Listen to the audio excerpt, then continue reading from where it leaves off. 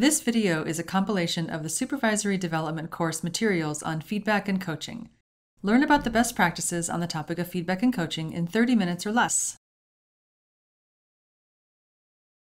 Let's start with a couple of reasons why feedback and coaching are so helpful for us as supervisors.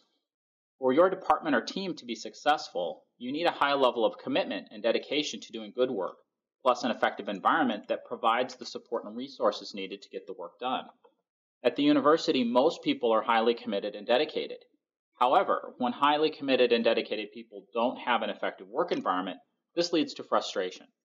And based on the university's engagement survey, about 1 in 5 faculty and staff are frustrated.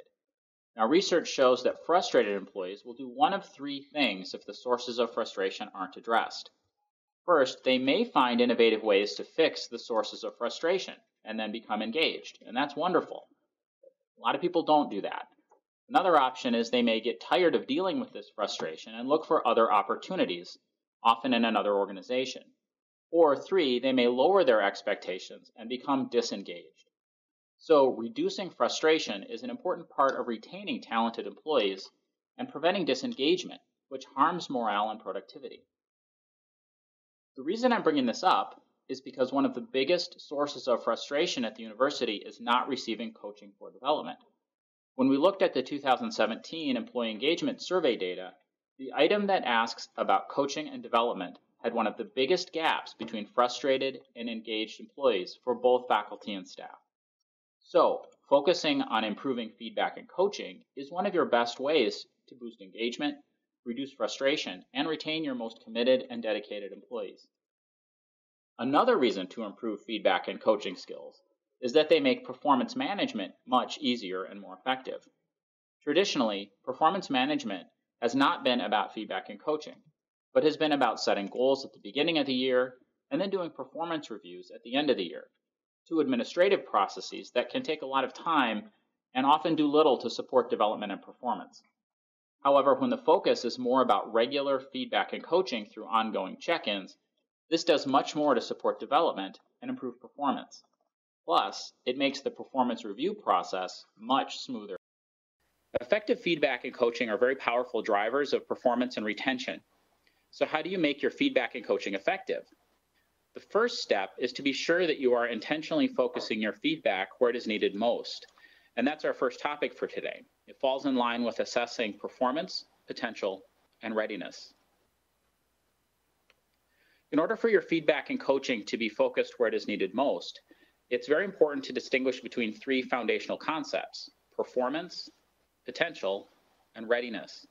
As supervisors, it can be very easy to mix these up, but when we do, our efforts to support someone's development simply won't work, resulting in frustration for everyone.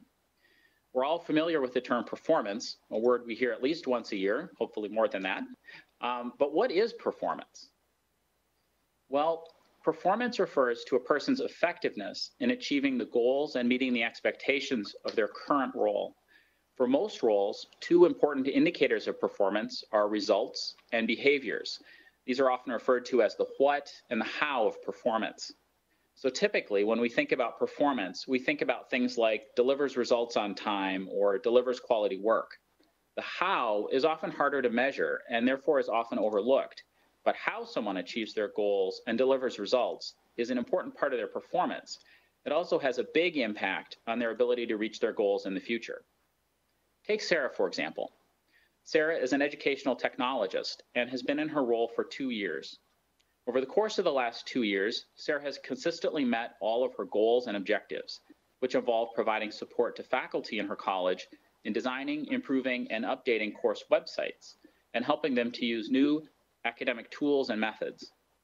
In addition to delivering strong results, Sarah also works well with her colleagues and productively resolves disagreements with others. So Sarah is someone who demonstrates both indicators of performance. She gets results, which is the what of performance, and she does so in an effective way. This is the how of performance. The second foundational concept is potential. Potential refers to a person's capacity to eventually develop the skills needed for a larger role. A very common mistake is to confuse performance and potential. Many supervisors do this. It's easy to do. But they're not the same thing. Research has found that in many organizations, at most 30% of top performers also have the potential to succeed in a larger role. In other words, past performance may not be a good indicator that someone can succeed with more complex work. Now let's turn back to Sarah. In addition to high performance in her day-to-day work, Sarah has also come up with creative ideas for how her college might use a new tool to improve the student experience of navigating course websites. Sarah's ideas are being explored by her supervisor and a group of faculty interested in trying the new tool. Sarah asked to be part of designing and implementing the pilot. When something goes wrong, Sarah is quick to focus on how to resolve the problem, no matter how difficult that may be. She reflects on her mistakes and learns from them. So Sarah demonstrates many of the indicators of potential. She has the ability to solve complex problems, she's persistent, she's motivated, and she improves based on feedback. In other words, Sarah will likely increase her skills over time, possibly to the point where she will be ready for a larger role at some point in the future. Finally, the third foundational concept is readiness. Readiness refers to the degree to which someone has already acquired the skills, knowledge, and abilities needed for a new role. Someone who is ready for a new role has already developed the skills for that role. Readiness is what you assess when deciding whether to hire or promote someone or who to put in charge of a new project. Our colleague Sarah has performed well in her job as an educational technologist and shows signs of potential to increase her skills. So what about her level of readiness? Well, let's fast forward 3 years. With support and guidance from her supervisor, Sarah has now increased her skills and is seen as a leader among her peers and a trusted colleague to the faculty in her college. The university recently began planning for the implementation of a new learning management system, and Sarah's college needs someone to lead this effort within the college. So the question is Sarah ready to take on this role? Does she have the skills that she needs? It sounds like it. If you can distinguish between performance, potential, and readiness, your feedback and coaching will be focused where it is needed most, and everyone will be more engaged and productive. Your next step is to apply these tools. To help you do this, we created a simple 2-page handout that guides you through how to provide effective feedback and coaching tailored to the individual's current level of performance and potential. So to sum up this section, performance refers to a person's effectiveness in achieving the goals and meeting the expectations in their current role. Potential is their capacity to eventually develop the skills needed for a larger role. And readiness is whether they have the skills, knowledge, and abilities needed for a new role or more complex assignment. Approaching feedback and coaching from this angle may be new for many of you. So we created a few other resources to help you get familiar with the concepts and, more importantly, to practice them.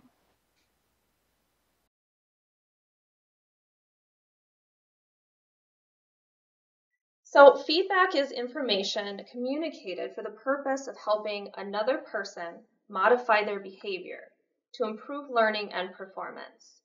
So an easy way to think about it is in 3 steps. Get ready, get set, give feedback. You may have heard the statistic that 2/3 of feedback fails, and that's usually because the get ready and get set steps are ignored. So being proactive about giving feedback can help alleviate having to be reactive and deal with feedback that doesn't go well or escalates into performance issues.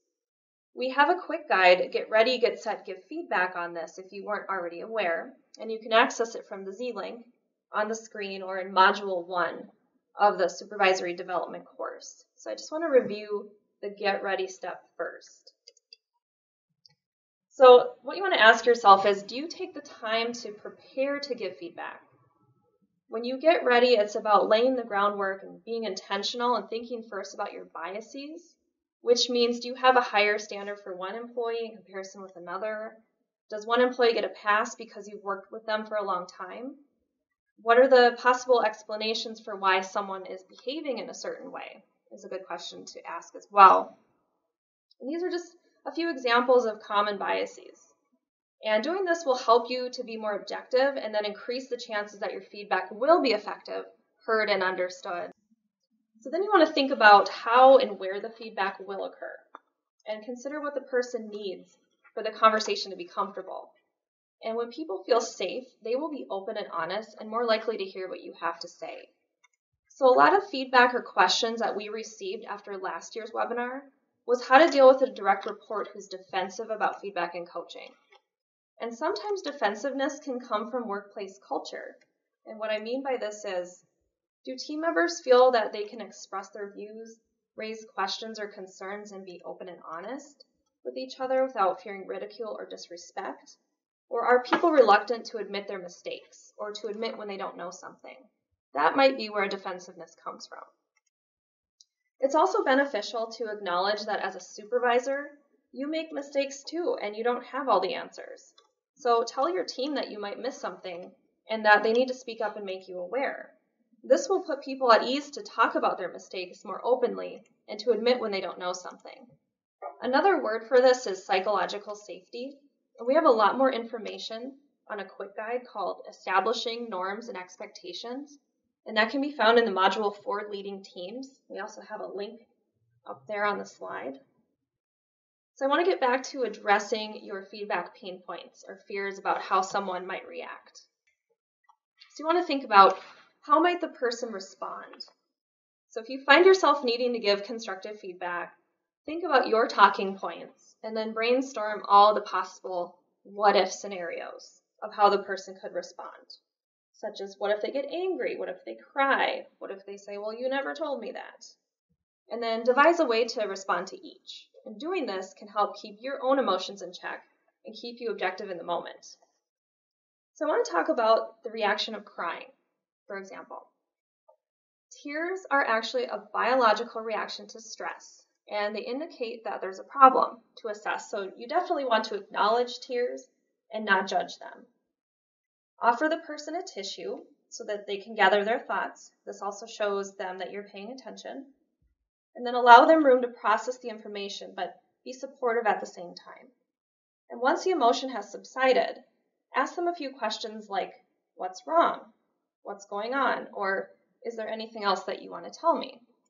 You don't need to be a therapist. You just need to be available and supportive. You may find out that the person is overworked, sick, or frustrated, and through the conversation, you can help address any underlying issues and move forward with clarity. So then, once you've had some time to get ready, you might feel like you're ready to give the feedback, but then before you do, make sure that it's a good time. If someone's in the middle of solving a problem or is trying to figure something out, you'll want to wait. Otherwise, it's just an interruption and distraction, which can cause more frustration. However, you don't want to wait too long, so it's about timing, but you want to time it right. So when you get ready and get set, it'll make giving feedback that much easier, which leads us to actually giving the feedback. So the best way to be objective is to formulate feedback through the situation, behavior, and impact, or SBI method, and always connect feedback to their goals. So next, Brandon and I are going to demonstrate examples of good and bad feedback. So I want you to listen to our exchanges and for the SBI method, and think about what's effective and what's not. In this scenario, Amanda is Brandon's supervisor, and she needs to give him some constructive feedback about his actions in a team meeting this morning, but she doesn't want to sound too critical. So let's listen in. Hey, Brandon, can I talk to you for a minute? Sure, what's up? You did a really nice job facilitating the team brainstorming meeting this morning. Hey, that's great. I thought it went okay. I spent a ton of time preparing. Oh, and I have something else I want to tell you. Okay. Well, I wanted to point out that you didn't do a very good job of listening to what other people on the team had to say. You kind of made up your mind about what you wanted to do and then tried to make everyone agree with you. Does that make sense?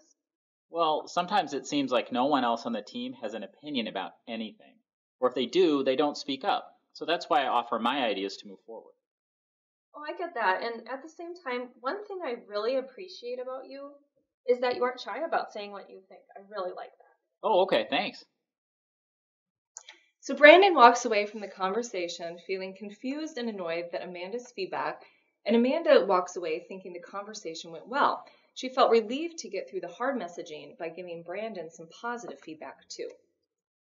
Although this exchange seemed to go well, this is an example of a feedback sandwich in which constructive feedback is sandwiched between positive feedback. We talked about this in last year's webinar, and many people have asked about it since. It's tempting to use because it seems to soften the blow of constructive feedback, but instead it's just undermining your feedback and your relationship with your direct report, who may discount the positive feedback, thinking it's not genuine. So we're going to run through that scenario again, avoiding the feedback sandwich. See if you hear the difference. Hey, Brandon, can I talk to you for a minute? Sure, what's up? I want to talk to you about your presentation this morning. Okay, I thought it was pretty productive. Well, a couple times you cut off both Mary and Ryan in mid-sentence to disagree with them. They hadn't even had the chance to finish explaining their ideas before you jumped in with a bunch of reasons why you didn't think their ideas would work. That also shut down what was supposed to be a brainstorming session so we could generate some ideas as a team. I don't remember cutting them off. I do remember that Mary seemed pretty quiet in the meeting and Ryan seemed just really distracted with something. I don't think I had anything to do with that. Well, at the beginning of the meeting, we went around the table and everyone shared one idea they had for solving the problem. When it was Mary's turn, she started talking about her idea and she was mid-sentence. But her idea would never work. You just did it again. Did you notice that? Just as I was talking, you cut me off to disagree with me. That's what I'm talking about, and the same thing that happened this morning. Oh, sorry about that. I guess I get so caught up in what I want to say, I just want to say it. Well, and that makes other people feel like you don't value or respect them, and that shuts down productive discussions. All right, so I should just stop speaking up then? Absolutely not. What I want you to take from this conversation is to be more self-aware of the impact that you're having on others. So next time, find a way of expressing your thoughts while also listening to what others have to say. So let's talk a little bit more about that now. So were you able to hear the difference? Amanda provided feedback using situation, behavior, impact method, which allowed her to be more objective, and she didn't soften the message with positive feedback. Again, doing so just dilutes the message. Take note that feedback is not a one-time and you're done occurrence. It's easy to fall in the trap of, well, I tried this technique and it didn't work, so I'm giving up. Instead, Amanda may need to follow up a few times and continue to coach Brandon on developing reflective listening skills and address his defensive behavior. Feedback is not all or nothing. It's a continuum where Amanda may just have to continue to give Brandon repeated feedback before he develops enough self-awareness to change his behavior. Feedback doesn't always have to be critical or constructive, and it shouldn't be. You want to also catch people doing things right, but in a way that's valuable to the other person and not watered down. So here's another example. Amanda wants to praise Brandon for some exceptional work he's been doing lately, so she stops by his desk. Hey, Brandon, the way you presented the data in the meeting this morning was terrific. Nice job. Well, thanks. I'm glad you thought it was good. I was a little nervous about the presentation. What do you think worked well? Oh, I don't know. You're just so good with data. Just keep up the good work. So Brandon leaves the meeting wondering what he did that was so good. He knows his supervisor thinks he did a good job, but doesn't know why. While it's great that Amanda gave Brandon positive feedback, it became watered down and won't mean as much in the long run. The purpose of positive feedback is recognition, but also to reinforce behaviors to continue doing. He won't know what to continue if he doesn't specifically know what he's doing right. He might think that feedback was about the way he assembled the data report, but in actuality, Amanda was praising him about his ability to answer questions about the data. So let's have Amanda try that again and listen for the difference. Brandon, that report you wrote and the way you presented the data this morning were terrific. What made your presentation so helpful was that you started by summarizing the key points in a way that everyone could understand, and it wasn't super technical. And then you also paid attention and stopped to explain things when people look confused. Nice job. Oh, thanks. I'm glad you thought it was good. I was a little nervous about the presentation. So here, Amanda used the SBI method to give her positive feedback, and Brandon now knows specifically what he did that was effective. So I'm going to just wrap up our section on feedback and transition to coaching, because coaching and feedback are like peanut butter and jelly. But remember, with feedback, try using the get ready, get set, and give feedback steps, especially formulating feedback with the situation, behavior, and impact approach. And this will allow you to describe the feedback in a way that's objective for the other person. So once you give feedback, it's all about coaching. Coaching is equipping people with the tools, knowledge, and opportunities they need to develop themselves and become more effective. Coaching is all about holding someone accountable to the feedback that they've received. So earlier, Brandon talked about the difference between engaged and frustrated employees. And the game changer is whether or not their supervisor takes the time to help their direct reports problem solve. And we're not saying to give them all the answers, rather teach them to fish, as the saying goes. If you're helping them solve problems by giving them all the answers, they're going to become dependent on you. So instead, share your ideas and suggestions. For example, you could help direct reports think through a situation they're facing and encourage them to brainstorm possible ways to solve the problem. That's coaching in action, and that should alleviate frustration and help foster engagement. Coaching is also a two-way street. So when you're coaching, are your employees taking ownership of their own career and development? Are they setting goals, seeking opportunities, and asking for guidance when needed? Are they asking questions about your expectations and goals? Are they proactive when work seems misaligned with broader goals and asking questions about that? Do they ask for feedback and once received, act on it? As a supervisor, are you communicating vision and strategy and clarifying their role in the big picture? Do you provide clear expectations for results, which is the what, and behaviors, the how of their work? Are you defining what success looks like? And revisiting goals and expectations during check-ins. So if you don't have these expectations established, feedback and coaching is not going to work very well. So first you want to be sure to build this understanding into your conversations and relationships with your direct reports. So next, Brandon is going to talk more about how you can become a better coach. So just like the theme of this webinar, coaching takes practice. And if you're thinking, like many of us do, that's great, but I don't have time, you're not alone. There's no way around the fact, though, that coaching does take time and energy. The good news is that if you focus your coaching in the right way, it doesn't take that much time to make a real difference. Another common challenge is when someone responds to feedback or coaching by arguing, getting defensive, or simply not seeming to care. Or someone may seem to accept your feedback and coaching in the moment, but then nothing changes, and it's as though you never had the conversation in the first place. When any of these things happen, the first thing to do is assess what is causing this. Consider whether you are delivering effective feedback. Are you describing the situation, behaviors, and impact? Are you being direct and clear?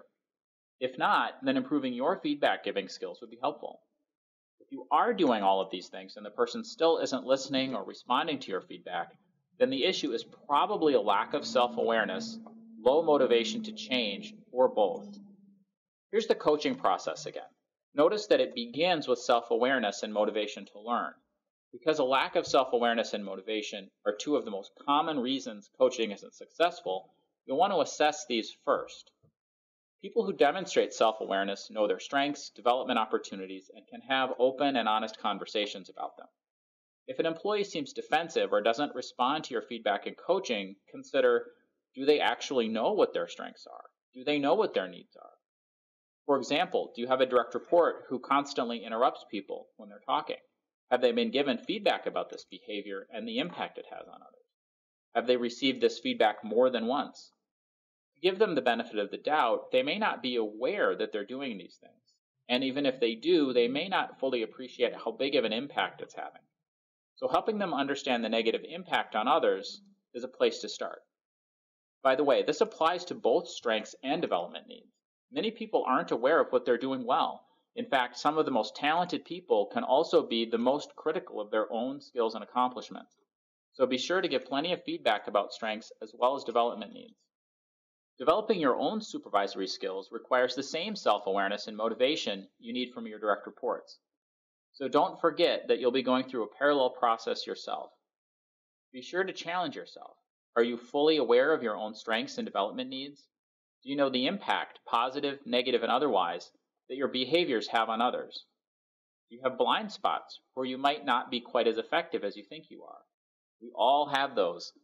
Are you motivated to make your supervisory skills a priority? The best way to develop self-awareness is to seek out feedback and then really listen to what others are telling you. If someone has self-awareness and knows that what they need to work on, but they are not putting much time or energy into it, then there may be a lack of motivation to change. If the person isn't motivated, then you'll find yourself giving the same feedback and coaching over and over, but there will be little to show for it.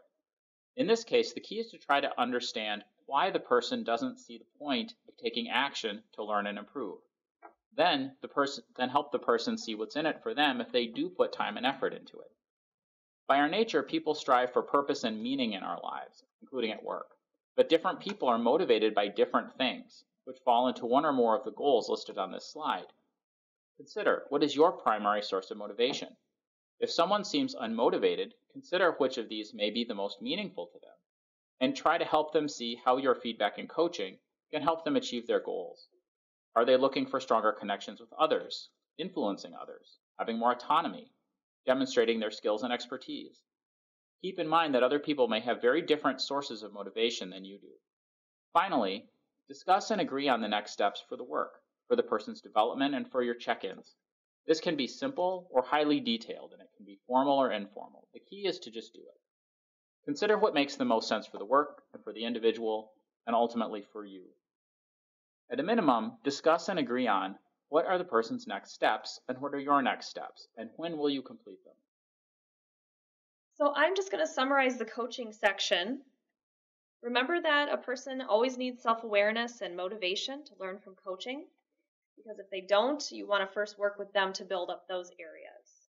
And one of the biggest coaching decisions is deciding exactly what skills, knowledge, and abilities to focus on, and picking appropriate tools to then help the person develop through ongoing feedback, support, and practice. And once you know what'll work for the person, then you continue to help them be successful in that area. So just remember that coaching for development, and the reason we do it, is all about retaining motivated, talented, and skilled people. And earlier in the presentation, Brandon mentioned how feedback and coaching tie into performance management. So as long as you continue to have check-ins that include effective feedback and coaching, by the time you get to that formal evaluation, it should really be a simple summary of all the conversations that you've already had. And you can start this process right now, no matter if you're nearing the end of performance reviews or have already finished them. Just start practicing today and make that a habit. If you want to learn more about feedback and coaching or watch a full version of the on-demand webinars, navigate to the Supervisory Development course website at supervising.umn.edu. Under the A to Z Course Materials tab, you'll find quick videos, full webinars, podcasts, and guides on this topic. Under Modules, you can find a self-paced feedback and coaching module that includes more resources such as knowledge check quizzes, answers to most commonly asked questions around feedback and coaching, and in-depth articles and resources. Thank you for watching.